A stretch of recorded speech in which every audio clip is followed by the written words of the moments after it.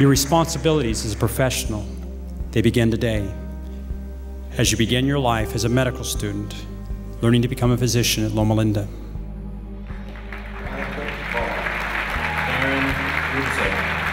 Laura Hansen. Healthcare runs deep in my family. My dad is a dentist, my mother is a nurse, both of my grandmas are nurses, my grandpa is a doctor, one of my aunts is a nurse, my sister is a nurse, and one of my cousins is a nurse. So there's quite a long line in the family. I mean, it's shown me the impact that healthcare has on people's lives and how much of a difference you can make by being a healthcare professional. And so I think that's what really pushed me in that direction from a young age. The physician's oath at Loma University School of Medicine. Before God, these things I do promise. Before God, these things I do promise. First year is all about getting the basic knowledge of how the body is supposed to work. And it's laying the foundation for learning about all of the pathology, which is all like the diseased states that the body can be in, the second year. Okay, what I want to do first of all is orient you, just generally orient you to the posterior abdominal wall. And we're going to be looking at two things, the posterior abdominal wall classically, and then also the kidney and the urinary structure we talked about. So just to orient you, I think you all know that this is the kidney that we see right here. You can see a little bit, you can actually feel it because the atherosclerotic plaques, there's a little crunching, but there's your aorta that you have in that area there for orientation. How's it coming over there? So she still had a face at that point, and then they're like, okay, now dissect the superficial face, and that I think was the hardest dissection just because you're literally cutting another person's face, and that just didn't go with me very well. But this is definitely like, wow, this is a human, this is what I look like inside. And sometimes it's easy to forget that. Like, you come to lab, you're like, okay, this is, let's find the structure, let's get out of here. But when you actually stop and think, like, that would be right here on me, or that would be right here on me, then it can get kind of cool to realize that. And the question I'm going to ask for question number 3 is, what are the situations in which miliary TB occurs? Miliary TB. Talk that over with your group. First year is basically how a human body is before sin, or is supposed to be, and second year is mainly what happened after sin. Group 21, Sylvester. Okay. Well, miliary TB happens in immunocompromised people. All right. Is that right? Yeah, give me some examples. Second year teaches you how to think like a doctor. First year tells you what's normal, second year tells you what's abnormal and what to do about it. The tip of the left second digit, which is now supposed to lay right on top of each other. If you're doing it like perfectly, which apparently looks like that's what I'm doing. It's an absolute perfect stitch. He's so humble. That was one of the reasons why I married him, because of his humility. Third year is about going through different specialties of medicine, whether you like it or not, 7 days a week, 24 hours a day. Because even if you're not in clinic or at the hospital, then you should be studying. And if you're not studying, then you need to be sleeping. And it's really great that we're doing it together, we understand each other, but it can sometimes cause us to be competitive with ourselves.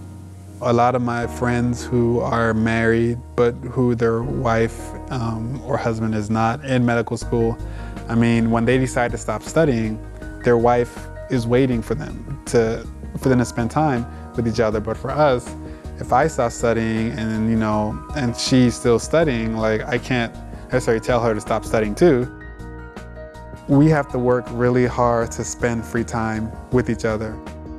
In one way, it's been difficult to transition from second year to third year. Every new rotation, every new attending brings its different challenges. You don't always know what to expect. I'm getting tired of doing this. What would you like to do? Sleep. Hi, Leilani.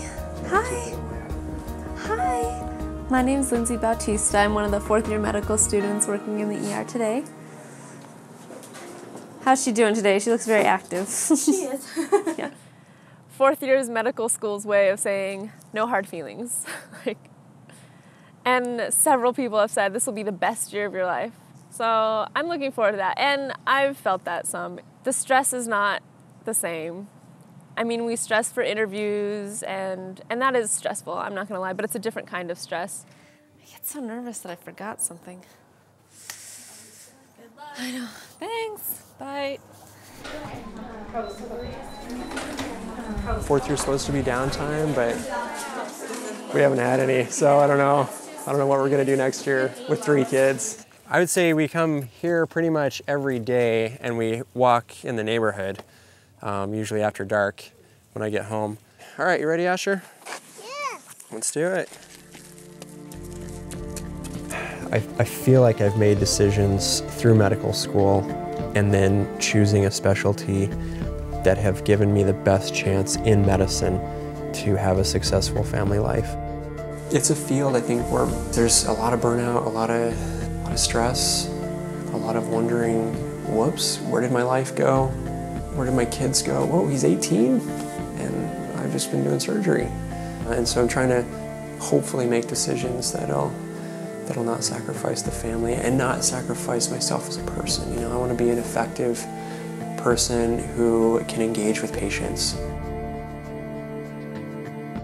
We're having to apply more places, to interview more places, and there's always that fear, like, what if I've worked this hard and I don't get to be what I want to be? That's scary. You go through medical school, you do as well as you can, but depending on how you do, that sort of determines what kind of doctor you can become.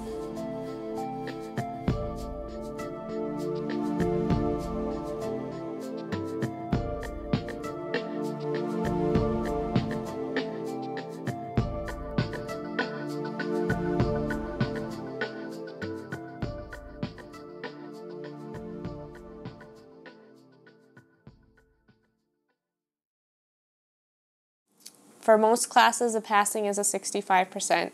2 of our classes passing is a 68%. It's not uncommon to fail a test. Pretty much every 3rd or 4th year that I've talked to say that you fail tests. It's just the way that medical school works. So all of these are different parts of the brainstem that we have to know.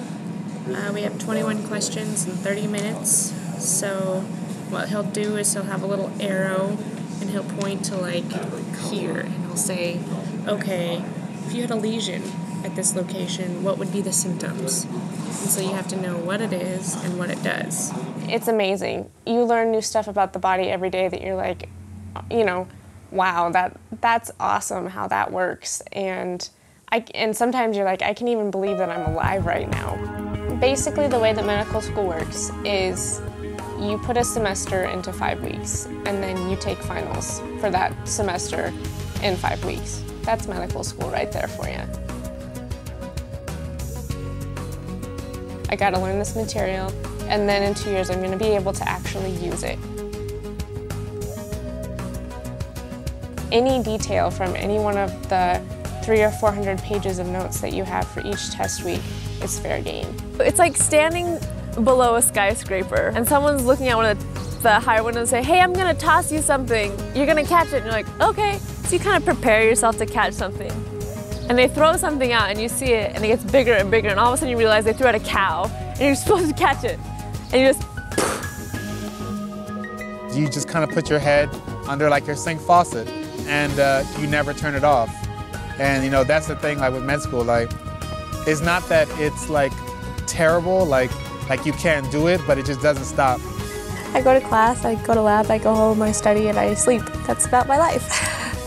To the first years, I'm going to be like, this is really tough, and they're going to tell you it's harder next year, and there is more information, but you can definitely do it. Like, you find you have another gear that you didn't even think you had. You know, sometimes when I pray and I'm really overwhelmed, you know, I'll have a peace that comes over me as I'm praying that, you know, I'm here for a reason, and I can do this. And you know, I truly believe that God speaks through other humans to us, and I think that a lot of times He speaks through my mother.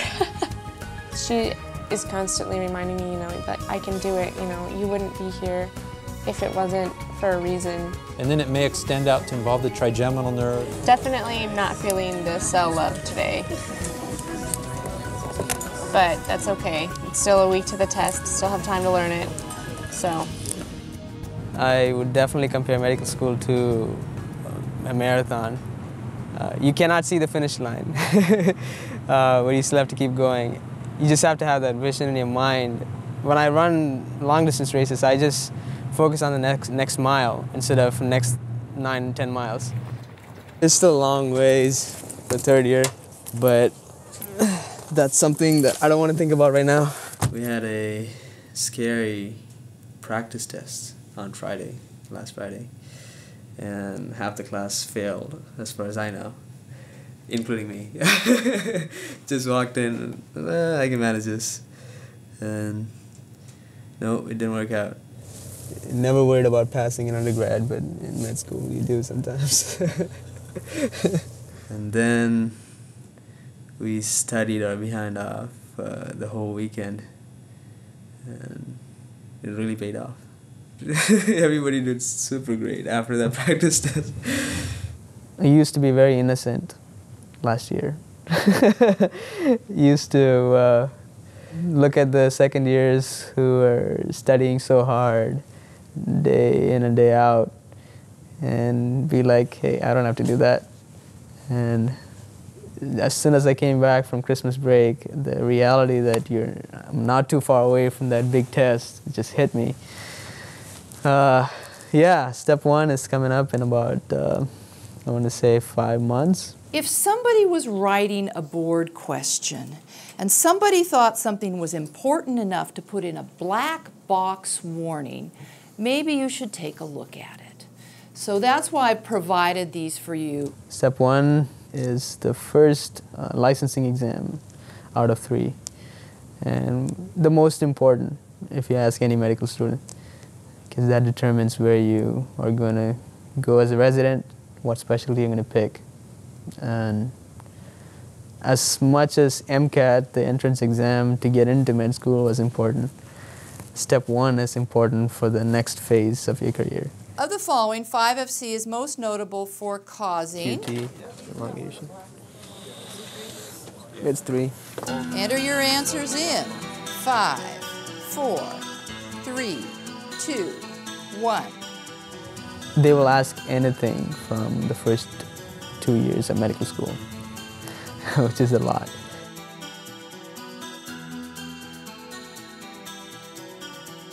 I studied this, I think 2 weeks ago, reviewing for step 1, and man, when I'm going through it again, I forgot half the drugs. Pretty much all third years and all fourth years are like, just get through second year, pass your boards, and then, it gets so much better. So that's really like what we all look forward to. It's just the most studying you could ever possibly imagine. And then when you feel like you can't take the studying anymore, then they give you more. Second year, the only thing that kind of kept me going was that fact I knew that third year should be better, and so I kind of used that as my goal. Today's Monday, I'm taking my test next Friday, so about less than 2 weeks. Kinda excited, this is the last 10 days of second year. In college, you typically didn't take more than 3 science classes at a time.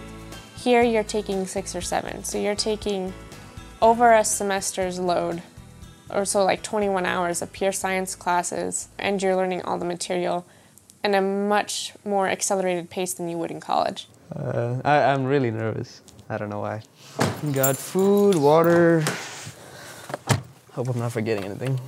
I'm gonna be done in a few hours. That's what I kept telling myself yesterday. As hard and rough it's gonna be, I'm gonna be done at the end of the day. It's a huge difference in between how you study in college and how you study in medical school.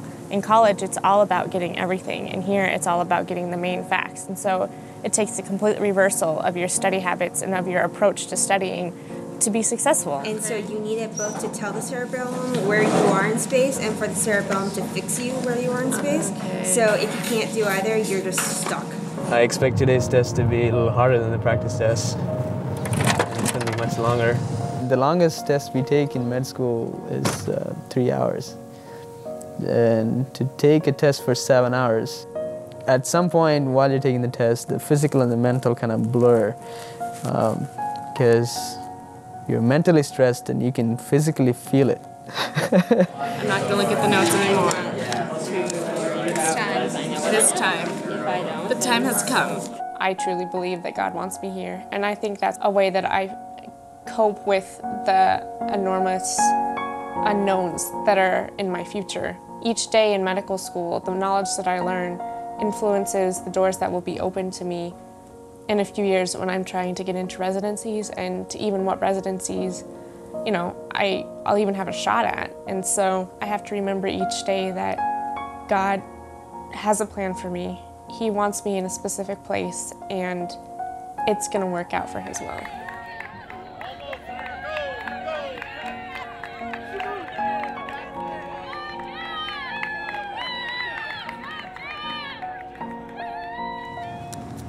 It's over.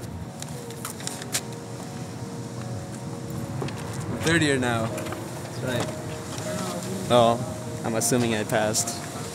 And that was brutal.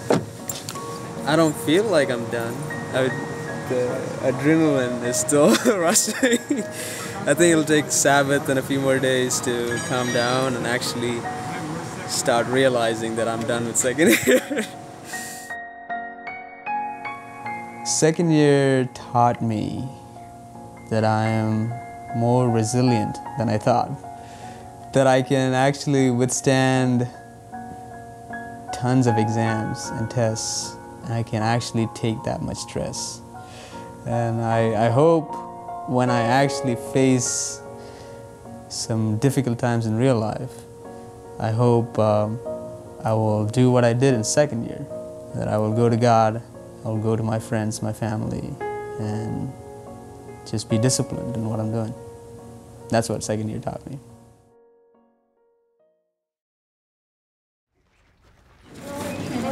Kelly's 1, 2, 3, 4, 5, 6, 7, 8, 9, 10. So you have lots of family and friends out there? Yeah. That's nice. You should start feeling your legs get real warm. Let's throw it. Okay. You know, you have the doctor that's cutting, and you have the resident who's also a doctor that's there, you know, also cutting, and then it's you. But you're just there. You're not necessarily cutting, you know, the body open. Skin. Okay, so I'm basically going to student lounge to see, check my student mailbox to see how I scored on my surgery grades. So may like it, may not like it, but you know, what can I do?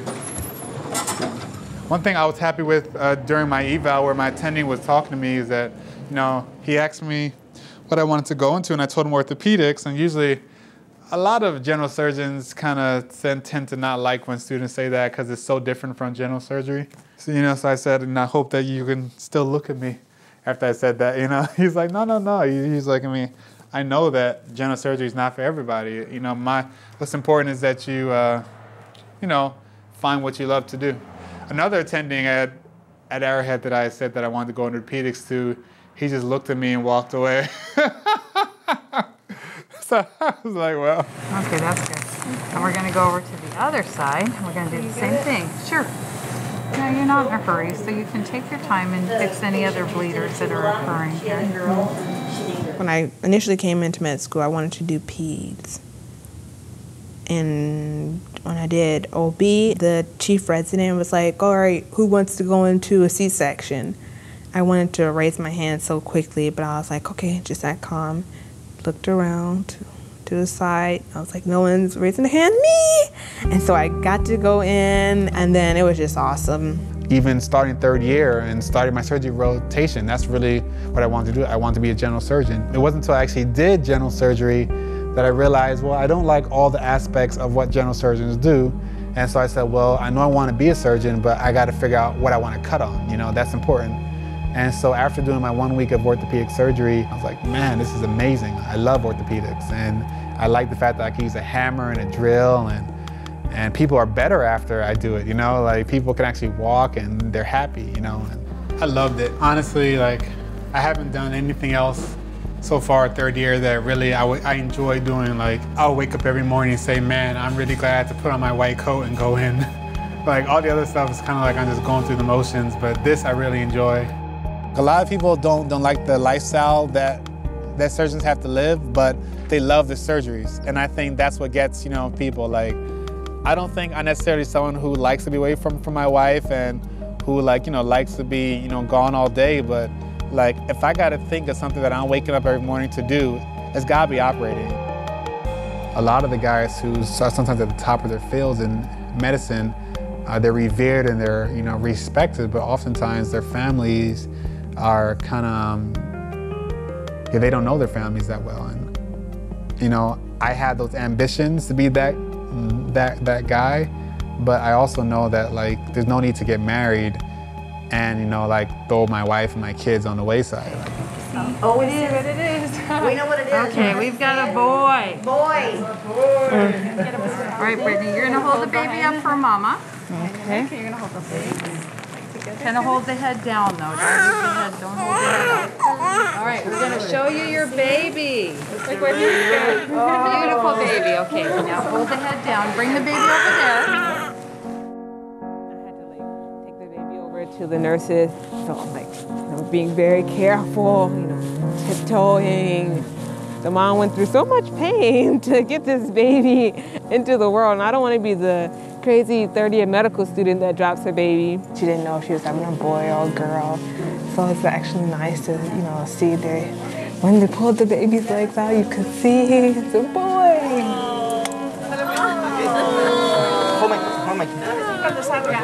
so cute. And she was crying, and I was like trying to hold back my tears. It's very rewarding to deliver babies and make women happy.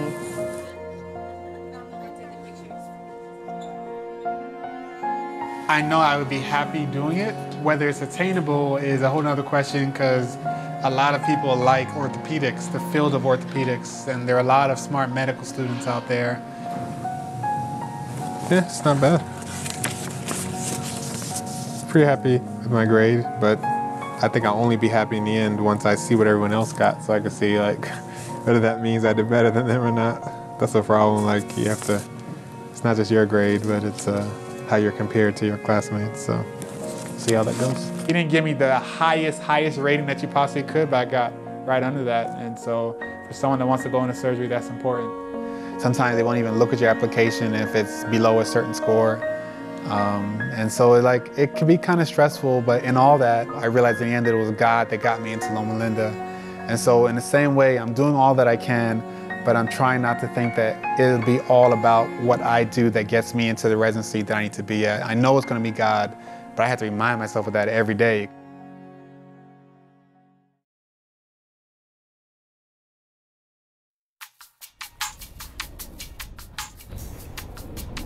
Fourth year is about getting a job.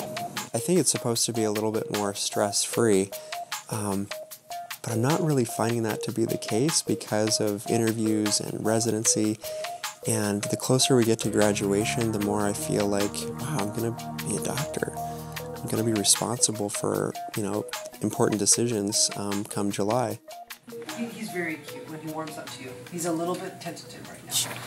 I'm gonna make this kid like me. Hello. Hi, Ethan. How are you? Can you shake hands? Can you shake hands? Hi. Can you give her knuckles? Good job. Do we do knuckles? Knuckles. All right. First and second year is not about what being a doctor is like, you know? Your interaction is with books and not humans, and that's hard. Especially when you dream of being a doctor so long and you get to medical school and it's not what you've dreamt about. And so having this third and fourth year experience is made up for that. And any drainage that you've noticed, thank you. No, not out of his ear. Thank you. I'll take you home. This is why we entered medical school, like to see patients. Fourth year is about taking everything that you've learned and applying it, being a little more confident in it, and showing what you've learned to all these programs that you interview at. It's selling yourself. It's convincing them, and I think convincing yourself that you're ready to take the next step to be a doctor. How are you getting from the airport to the... And what time does that one depart at? It's not as much of an influx of all the knowledge that you've had first year, second year, third year. It's just letting that knowledge simmer. It's letting the gravy thicken. I'm driving to Minneapolis, on to my next destination, Boston, by early morning. It's 12:37 a.m. I have an interview at Indiana University Children's Hospital tomorrow morning. So one of the things that I'm really looking for, besides a solid residency training program, is that I'm trying to find a place that's very livable for my family. So I want Asher and Micah and the new little one on the way to grow up with as much exposure to nature as they possibly can. Means it's only 9:37 in California, which means I'm not tired and I can't go to sleep. I interviewed at Mayo Clinic at Dartmouth.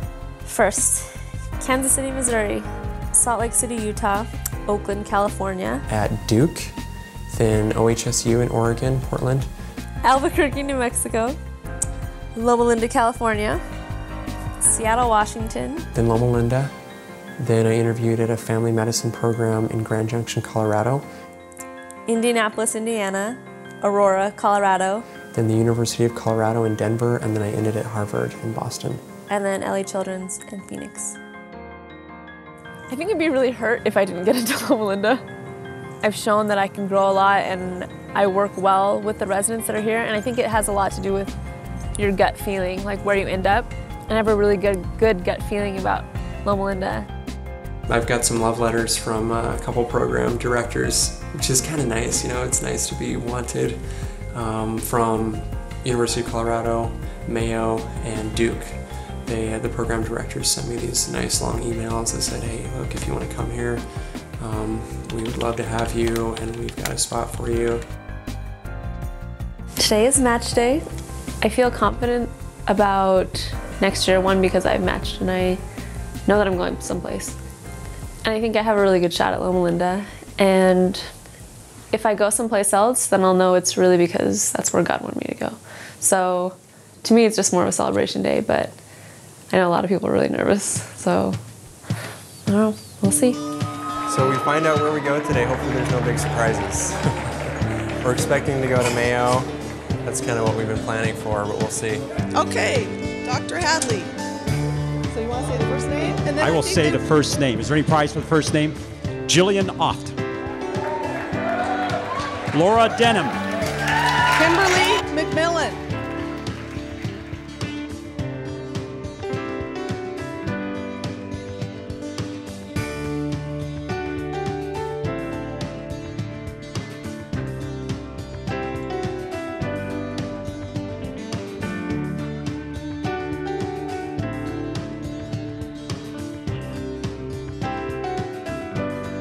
The next name is Mark Warren.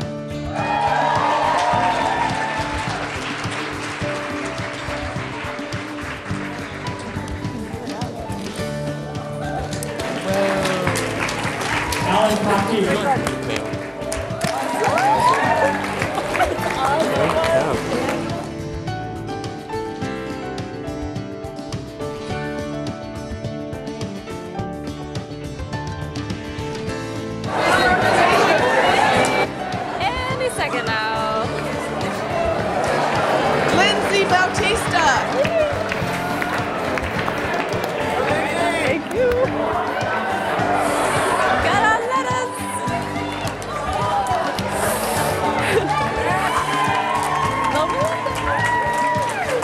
Nice work, man. Are you going to Mayo? Yeah. Congratulations. Are you happy? Congratulations. Are you ready? Yes, I did. I matched at Loma Linda.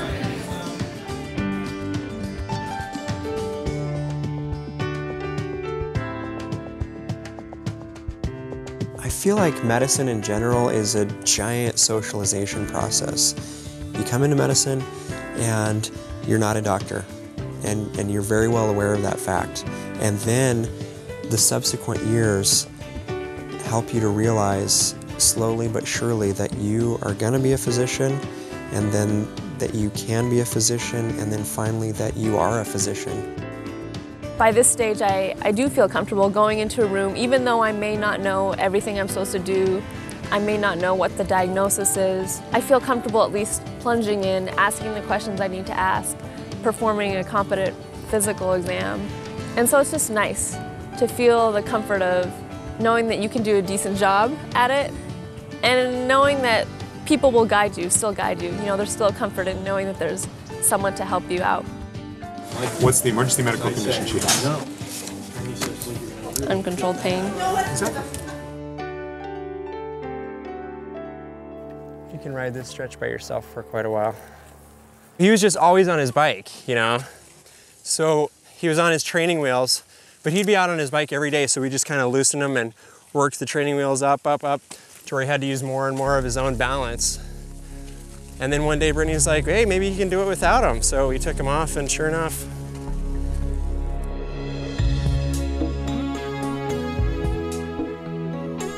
And I think that's like medicine. You know, you have these training wheels, you have this structure, the support system, all these attendings and people around you building you into a physician. And slowly, you know, through second, third, fourth year, they're raising them up so that you're having to lean and develop your own balance more and more. And eventually the training wheels are going to come off. And it's the hope that we won't crash and burn. You ready to go again? Okay. For many people in college, it was the brains that got them through, but in medical school, it's the determination that gets you through. It is very much a trying in the fire. I just hope I come out gold and don't get burned in the process. It is just a great feeling. Got the step 1 score, I passed, so you're officially a third year and you have something to offer, believe it or not. I've already had instances where people are just grateful that you listen to them. No Adventist institution is perfect. This is still God's school, and I still believe that God is blessing this institution. And if I had to redo med school 10 times over, I'd come here again because I've really enjoyed my experiences. You made it through the puddle? Good job. Like, we're gonna walk across that platform and we're still gonna have the training wheels on. Asher's are off, mine aren't yet. But they're pretty high. I'm leaning. Mark Brandon Warren. I think it's probably one of the biggest accomplishments that I'll have in life that I can mark out and say, here. I'm hoping that there'll be more later where I can look back, but I have a feeling that as far as tangible, concrete things, this is definitely one of the biggest. Lindsay Nicole Bautista.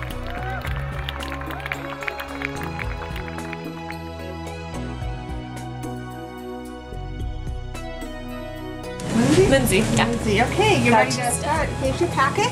Okay, here's your pager, right. and then white coats. That's what makes you feel like a doctor, your coat length. You can ask any medical student, especially the tall ones. For medical school, I had a coat that came to about here. My long white coat. That's what I want. And now, it's longer.